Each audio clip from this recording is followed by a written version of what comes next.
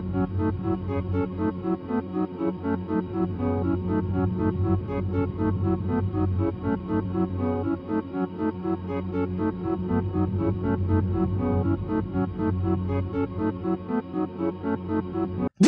Guys, कैसी है back with another video. और आज के वीडियो में हम लोग बात करने वाले हैं, एक्चुअली रिव्यू करने वाले हैं। M20 याद है, मैंने एक अनबॉक्स किया था फाइनली। आई नो बहुत ज़्यादा टाइम हो गया, लेकिन ठीक है, करते हैं। तो वीडियो को बहुत ज़्यादा लंबा नहीं खींचेंगे क्योंकि ऑलरेडी इस फ़ोन को लॉन्च हुए बहुत ज़्यादा टाइम हो चुका है। तो मेन पॉइंट्स के हिसाब से बात कर लेते हैं इसकी, कि कौन सा फीचर, कौन सा पार्ट इसका अच्छा है और कौन सा ख़राब। तो without wasting any more time, let's get started. तो स्टार्ट करते हैं डिज़ाइन के साथ। तो डिज़ाइन बेसिकली डिपेंड करता है कि आपको पसंद आती कि नहीं। मुझे ठीक ठाक लगी क्योंकि प्लास्टिक बैग है, तो इसका अपना एडवांटेज और डिसएडवांटेज भी है। डिसएडवांटेज ये कि हाँ, इतना प्रीमियम फील नहीं देता है, लेकिन एडवांटेज ये है कि मेरे से पूछे, मैं यूज़ करता हूँ नोकिया 6.1 प्लस, और उसमें आपको जो आपका बैग है वो है कांच का। तो वो जब गिरता है ना, तो जो डर लगता है उसको उठाने के पहले तक, और जब तक दिखता है कि हाँ वो कुछ उसका नहीं बिगड़ा है पीछे का, वो जो टाइम होता है वो बहुत टेरिफाइंग वाला होता है। और ये इसमें ऐसा कोई टेंशन वाली बात नहीं होती। लेकिन हाँ, ये भी फिंगरप्रिंट तो हाँ, ये भी अट्रैक्ट कर ही लेता है अपनी तरफ। तो वो एक बात है। हालांकि बाकी फ़ोन बहुत स्लिम है, और मुझे पर्सनली ये इस टाइप का वाटर ड्रॉप नॉच, मतलब मेरे को पर्सनली ये ऐसा पसंद है। तो वो आपके ऊपर डिपेंड करता है कि आपको किस तरीके से इसका डिज़ाइन पसंद आता है कि नहीं। और अपार्ट फ्रॉम दैट, हाँ, फिंगरप्रिंट सेंसर का जो पोजीशन है वो थोड़ा सा ऑड है, थोड़ा सा ज़्यादा ऊपर है, तो उसको यूज़ टू होने में टाइम लगेगा आप लोगों को, अगर आप लोग ऑलरेडी कोई ऐसा odd placed fingerprint sensor use नहीं कर रहे हैं तो। But apart from that, design में मुझे कुछ ऐसा दिक्कत नहीं लगती। डिज़ाइन में को अच्छा ही लगा इसका। अब अगर मैं इसके आगे बात करूँ स्क्रीन की, तो स्क्रीन इसकी इस सेगमेंट में, जिस सेगमेंट में ये आता है, इस सेगमेंट में one of the best screens मैं कह सकता हूँ, क्योंकि ये स्क्रीन डेफिनेटली आउटडोर्स में बहुत ज़्यादा ब्राइट है।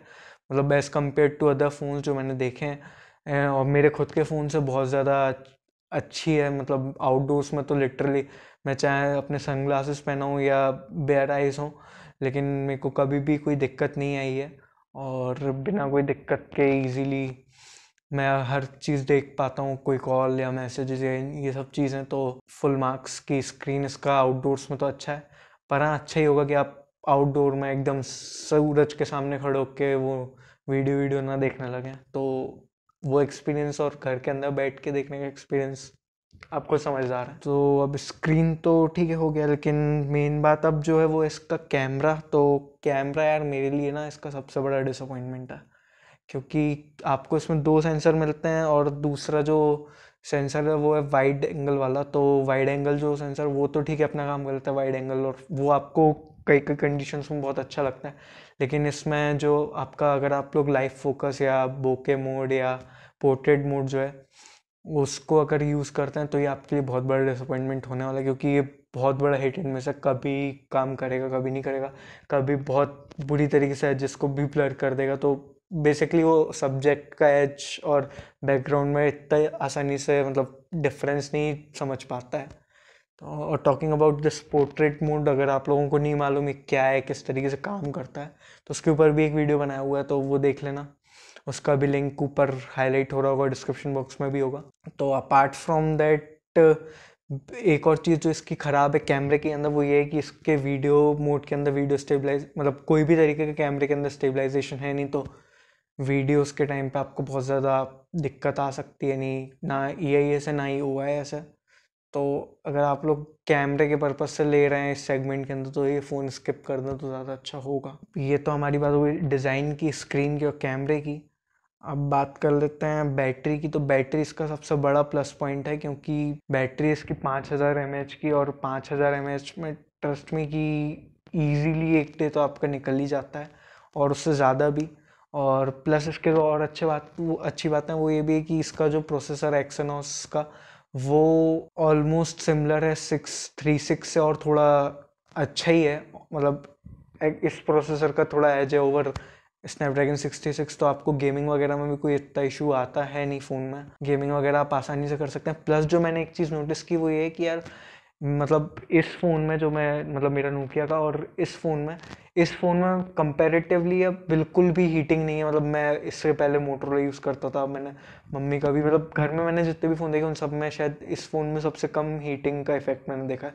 बिल्कुल माइनर हीटिंग, कुछ पता नहीं चलता। मतलब मैं इससे अगर मैं 15 मिनट का जो अभी शूट कर रहा हूँ, अगर ये मेरा 15 से 20 मिनट का वीडियो शूट होता है तो उसके बाद मुझे से डायरेक्ट मतलब वीडियो रिकॉर्डिंग ख़त्म करते ही इसको स्विच ऑफ करना पड़ता है, क्योंकि इतना ज़्यादा गर्म होता है और मैं चाहता हूँ कि ये जल्दी से जल्दी ठंडा हो जाए। वैरस मैंने इससे 3-4 बार ट्राई किया कि मैं 15 से 20 मिनट का वीडियो रिकॉर्ड किया सेम ऐप यूज़ करके, कैमरा ऐप, लेकिन ये वाला बिल्कुल भी कंपैरेटिवली हीट अप नहीं हुआ था। तो इसके लिए इसको पॉइंट्स मिलते हैं कि ये बिल्कुल मतलब बहुत ही माइनर हीट अप, हीट भी नहीं, मतलब हल्का सा वार्म हो सकता है बस, उससे ज़्यादा कुछ नहीं। तो ये इसका डेफिनेटली बहुत बड़ा प्लस पॉइंट है। तो आपको गेमिंग वगैरह के टाइम ऐसा कुछ इश्यूज नहीं आएंगे। और अगर आप बहुत ज़्यादा गेमिंग करते हैं तो भी इजीली आपका एक दिन तो निकल ही जाएगा। बैटरी इसकी डेफिनेटली बहुत अच्छी है। तो अब बात कर लेते हैं यूज़र एक्सपीरियंस की। तो यूज़र एक्सपीरियंस तो यार ऐसा है कि सॉफ्टवेयर तो अभी भी वही सैमसंग का है। हालांकि वन यूआई उसके पहले के कंपेरेटिवली अच्छा है, थोड़ा सा क्लीन है, ओवरऑल डार्क मोड आ गया है, और पर थोड़ा बहुत इम्प्रूवमेंट है। पर अगर आप लोगों को पुराना सैमसंग एक्सपीरियंस जो उनका पहला जो यूआई था वो अगर ज़्यादा पसंद नहीं आता, तो ये भी कुछ बहुत ज़्यादा चेंज आपके ख्यालों में नहीं कर देगा। हालांकि वन यूआई के साथ काफ़ी इम्प्रूवमेंट ज़रूर हैं। तो अगर आप लोग पहले भी सैमसंग, मतलब अगर आप सैमसंग यूआई को हेट नहीं करते तो आप इसको ट्राई कर ही सकते हैं। पहले से तो इम्प्रूव हुआ ही हुआ है। हाँ, ये बात अलग है, अगर आप लोग लाइक स्टॉक एंड्रॉइड के ही हैबिचुअल हो तो आपको भी पता है कि ये फ़ोन आपके लिए नहीं है। और स्पीकर्स इसके इस तरफ नीचे की तरफ हैं, और अपार्ट फ्रॉम वन इशू कि आप इसको इजीली ब्लॉक कर सकते हैं, उसके अलावा कुछ ऐसा इशू है नहीं कि लाइक आवाज़ नहीं हो या फिर बहुत धीमा हो। ऐसा कोई इशू है नहीं। बस एक वही बात है कि बॉटम स्पीकर हैं तो बेसिकली आप उनको इजीली ब्लॉक कर सकते हैं, बस वही एक इशू है। ओवरऑल भी अगर बात करें तो ऊपर की साइड एक सेकेंडरी माइक है, नीचे की तरफ आपको एक माइक मिल जाता है, आपका माइक्रोफोन, और टाइप सी पोर्ट है, और स्पीकर के लिए छोटे से स्पीकर ग्रिल्स हैं, और 3.5 mm जैक हाँ है इसके अंदर। आपको सिम ट्रेस का बहुत अच्छा है, क्योंकि आपके लेफ्ट फ़ोन के लेफ्ट साइड में आपको डुअल सिम और एसडी कार्ड अलग से मिलता है। तो ये अच्छी बात है कि हाइब्रिड सिम ट्रेन नहीं है अगर आप लोगों को एक्सपेंडेबल लाइक एक्सपांड करने की ज़रूरत पड़ती है। 64 तो इनबिल्ट आता ही है। तो अब फाइनल वर्डिक्ट की बात करते हैं कि क्या आपको ये फ़ोन लेना चाहिए कि नहीं लेना चाहिए। तो 2-3 पॉइंट्स हैं। अगर आप लोगों को ये फ़ोन तभी लें अगर आपको इस रेंज में कोई चाइनीज़ ब्रांड के फ़ोन नहीं लेने हैं, तो ही ये आपके पास नैरो के कुछ 2-3 ऑप्शंस बचेंगे। और तो मैं सजेस्ट करूँगा कि आप एम सीरीज़ की तरफ देखें। और इसमें भी मैं आपको मेनली सजेस्ट करूँगा इस रेंज के अंदर, मतलब 15-16 तक की रेंज में आप अगर एम सीरीज़ में जाते हैं तो M20 या 30 देखें, A30 पे ना जाएं। प्लस एक और बात जो मैं कहूँगा वो ये कि अगर आप लोगों का मेन काम कैमरा है और आप वो लाइव फोकस वाला और ये सब फ़ोटो ज़्यादा लेते हैं, तो आप M30 को लीजिए, क्योंकि M30 में डेडिकेटेड डेप्थ सेंसर के लिए कैमरा है। ऑन पेपर तो हो सकता है कि उसमें एज डिटेक्शन और ये सारी दिक्कतें ना हो। हाँ, एज डिटेक्शन की जो मैं बात कर रहा था उसमें ये इस फ़ोन में ये भी दिक्कत है कि ये इसका पोर्ट्रेट मोड तब तक काम ही नहीं करता जब तक ये किसी फेस को डिटेक्ट ना कर ले।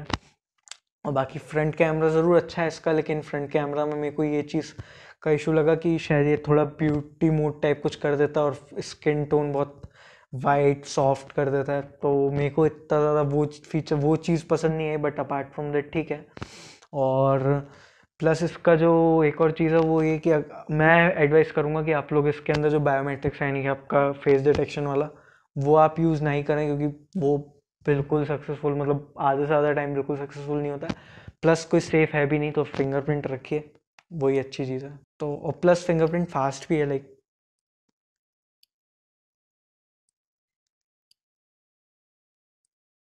और अगर M30 लेने का एक और रीज़न आपका इसके साथ ये भी हो सकता है कि अगर आप बहुत ज़्यादा मीडिया कंजम्पशन करते हैं तो आप M30 की तरफ जाइए, क्योंकि उसके अंदर एमोलेड पैनल है। तो एमोलेड में ब्लैक्स और अच्छे होते हैं।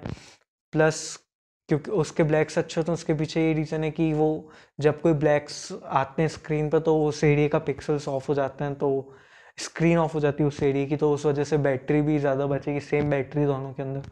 तो यही अगर रीज़न, तो ये M30 की तरफ जाइए, A30 को स्किप कीजिए। बाकी अगर आपको फ़ोटो खींचने वगैरह का इतना कोई शौक नहीं है, कैजुअल कभी एक आध बार कभी निकाल के ऐसे ही सडन ऑफ सडन कैप्चर करने वाला है। तो M20 में भी आपको कोई दिक्कत नहीं आएगी फ़ोटो वीडियोस के अंदर। तो बेसिकली ये फ़ोन किसके लिए है, तो वही जो जिनका काम से वही है कि गेमिंग, शायद थोड़ा बहुत गेमिंग, लंबी बैटरी लाइफ, बाकी फ़ोन उठाना है, व्हाट्सएप या इंस्टाग्राम, यही सब चीज़ें चलानी है बस। तो बेसिकली ये आपके पेरेंट्स के लिए एक अच्छा ऑप्शन हो सकता है, या अगर आप खुद ज़्यादा फ़ोन यूज़ नहीं करते, मतलब फोटोग्राफी वगैरह बहुत ज़्यादा नहीं करते हैं, तो आपके लिए एक अच्छा ऑप्शन हो सकता है। Apart from that you can skip this phone. सो या that's it.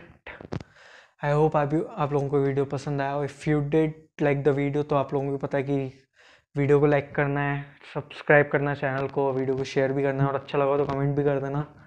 And I will see you guys in the next one. Till the next one, bye bye, take care, piece.